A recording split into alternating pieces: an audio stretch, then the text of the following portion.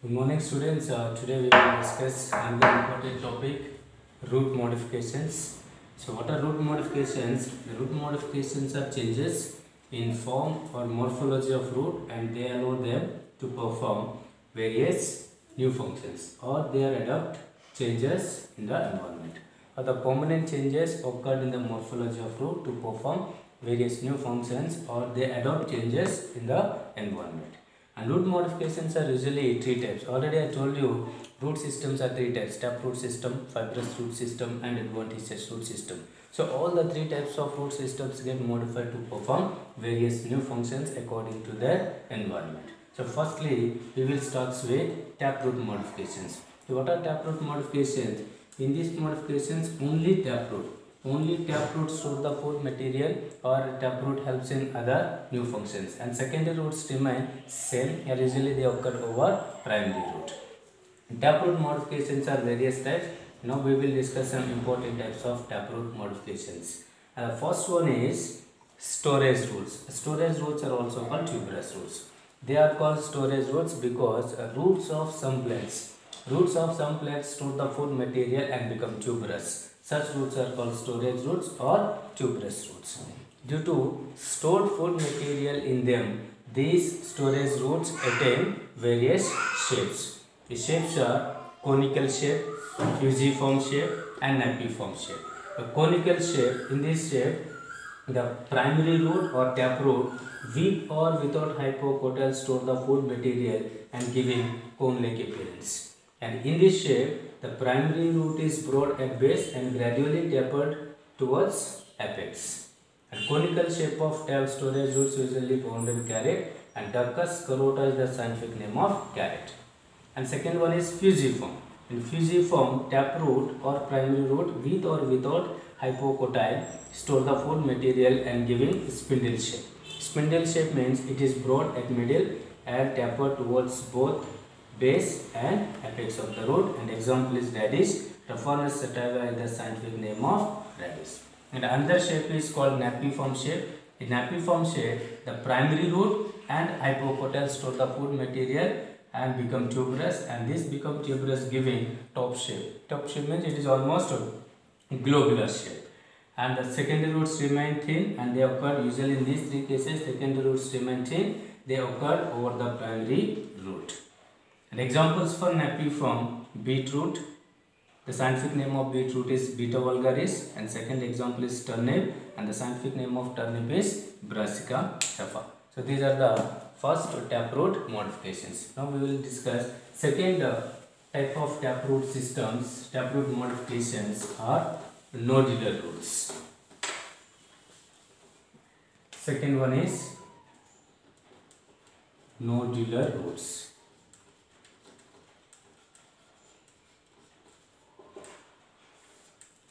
Nodular roots are also modified taproots, and already you know the structure of taproot. So this is the primary root. The primary root has many lateral roots. Lateral roots include secondary roots, tertiary roots, rootlets and all this. And these roots have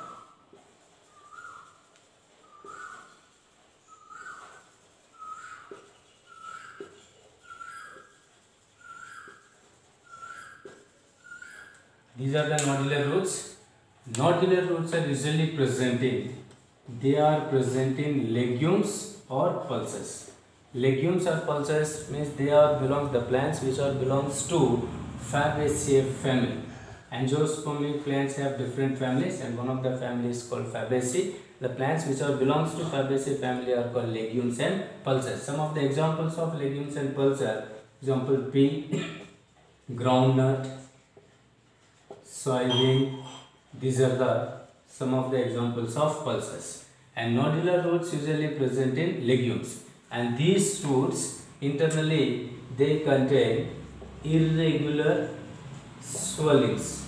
These irregular swellings present over the roots of legumes are called nodules. These irregular swellings are called nodules. Nodules are also called tubercles. And these tubercles or nodules internally they appeared pink in color due to presence of a pink colored pigment, but they externally appeared as greenish. And internally these nodules contain large number of nitrogen fixing bacteria, and nitrogen fixing bacteria is called rhizobium. This rhizobium bacteria is able to convert atmospheric dinitrogen into ammonia and other useful forms. And the relationship between bacteria and roots of legumes is called mutualism. It is called mutualism, or mutualism is also called symbiosis. Symbiosis or mutualism means in these intraspecific interactions, both organisms get beneficial. In this relationship, the rhizobium get shelter and food from the roots of legumes, and the roots of legumes get useful forms of nitrogen from the bacteria. So such type of intraspecific interaction is called mutualism or reciprocal symbiosis. And simply, nodules present on roots, such roots are called nodular roots, and nodular roots are usually present in legumes. And another modification of taproot system is respiratory roots. Third one is, our last taproot modification is respiratory roots. Roots which take part in respiration are called respiratory roots. It is the diagram.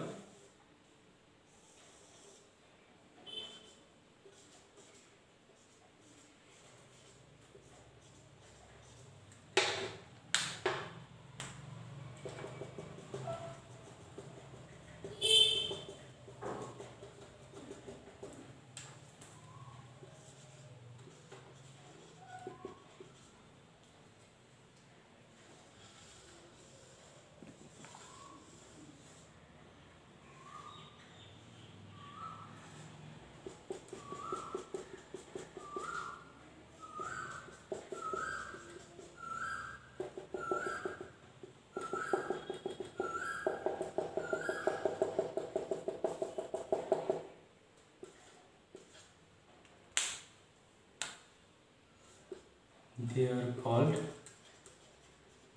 pneumatophores. Beside pneumatophores, they also contain lenticels. Respiratory roots, usually respiratory roots are aerial, upright, and negatively geotrophic roots. Negatively geotrophic roots means usually they grow towards the light.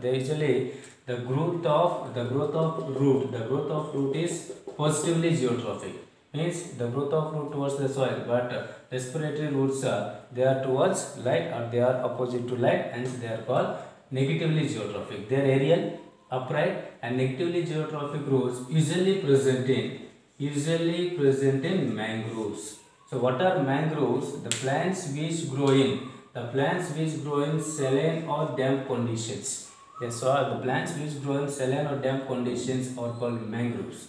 And when mangroves grow in saline conditions, the dissolved oxygen amount is very less. That's why these plants didn't get enough oxygen for their respiration. In such conditions, some of the roots become aerial and negatively geotrophic, and these roots contain small pores at its apex, and these pores are called pneumatophores. Pneumatophores, they pick the atmospheric oxygen and supply the plant for their respiration, hence they are called respiratory roots. Besides pneumatophores, they also contain lenticels. Lenticels also helps in exchange of gases. And examples for respiratory roots are, some of the examples are Abyssinia and Soneraceae. So these are some of the examples for respiratory roots, and all these belongs to mangroves. So these are some important root modifications of taproot system. Root modifications are fibrous root modifications. In fibrous root modification, the roots store the food material and become tuberous. And some important modifications are storage roots. In storage roots, out of many roots, only one root store the food material and become tuberous. and such type of roots are called storage roots. And these storage roots also contain some of the adventitious buds. These adventitious buds take part in vegetative propagation. Adventitious buds are always take part in vegetative propagation. Vegetative propagation means formation of new plantlets from vegetative propagules of the plant body. And the storage roots are usually found in Ipomea batata. Ipomea batata is the scientific name of sweet potato. And second one is fasciculated roots. In fasciculated roots, bunch of roots store the food material and become tuberous. Examples dahlia and asparagus. And these roots also contain adventitious buds. Adventitious buds again take part in vegetative propagation. The difference between these two, storage roots and fasciculated roots, are only one root store the food material, so one tuber present, here bunch of roots are present. And one more fibrous root modification is moniliform roots. In moniliform roots, root also store the food material and become tuberous, but these tubers occurs at regular intervals. In between two tubers, the root is constricted and again become tuberous. So moniliform roots found in Momordica. Momordica is the scientific name of bitter gourd, and one more example is Bacilla. Bacilla is the scientific name of Indian spinach. These are the various types of fibrous root modifications. Modifications are adventitious root modifications. In adventitious root modifications, roots develops from any part of the plant other than radicle. They may be underground or aerial. Such type of roots also modified to perform various new functions. The two important adventitious root modifications are prop roots and stilt roots. First one is prop roots. So prop roots these are the adventitious roots develops from horizontal branches of the plant. And on end condition, these prop roots hang in the air and absorb moisture. These roots absorb moisture and become reddish. But when they enter into the soil, they produce large number of root branches for proper anchorage or proper mechanical support to the used trunk. And these prop roots provide support like pillars. And the largest, already I told you, the prop roots usually present in banyan tree, or the scientific name of banyan tree is Ficus bengalensis. The largest banyan tree, or it is also largest angiosperm. And the largest banyan tree is located at Botanical Survey of India, which is located Seaport, Kolkata. And this largest banyan tree has a circumference of 404 meters and it has 1775 prop roots. And these prop roots gives mechanical support to the used trunk. And second adventitious modifications are stilt roots. And stilt roots are also adventitious roots. Usually they develop from basal nodes of stem. Stem possesses various nodes. Some nodes present in upper region and some nodes present below the region. And these lower nodes produce some of the adventitious roots. These adventitious roots grow obliquely downwards and touch the soil. When they touch the soil, they also produce large number of root branches for proper anchorage to the weak stems. Such modifications are called stilt roots. And stilt roots and prop roots, both these type of adventitious roots are usually gives mechanical support to their stems. So these are the two important types of adventitious root modifications. These are some of the adventitious roots with special functions. Adventitious roots with special functions. Some important types now we will discuss. The first one is epiphytic roots. Usually epiphytic roots are present in epiphytes. What are epiphytes? The plants which grow on the branches of big trees only for space are called epiphytes. So epiphytes are also called space parasites. Only they are growing on branches of big trees only for shelter, only for space, hence are called space parasites. When space parasites grow on the branches of big trees, they lose the direct contact with soil. So when they lose the direct contact with soil, they didn't get enough water and minerals from the soil. So that's why these plants produce two different types of roots, clinging roots and velamen roots. Clinging roots are very small and thin. Usually these roots helps in the fixation of plant on the branches of big trees. The second type of roots are called velamen roots. Velamen roots are long, thick and freely hang in the air. And these well-known roots absorb moisture from the atmosphere and supply the plant. And moisture is nothing but water, and water also contains minerals. And these well-known roots are able to absorb moisture due to presence of velamin tissue.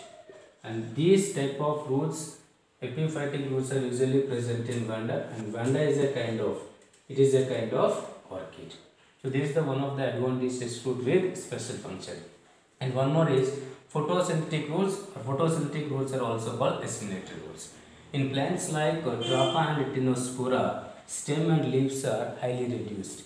In such conditions, Trapa is the common name of Trapa is water chestnut. It is submerged hydrophytic plant. And in such conditions, when stem and leaves are they are highly reduced, roots become green leaf-like structure, and they also develop chlorophyll. So due to presence of chlorophyll, these roots are able to perform photosynthesis and make their food. Such roots are called photosynthetic roots, and photosynthetic roots are also called assimilatory roots. Assimilatory roots are usually found in Trapa and Tinospora. So these are some of the adventitious roots with special functions.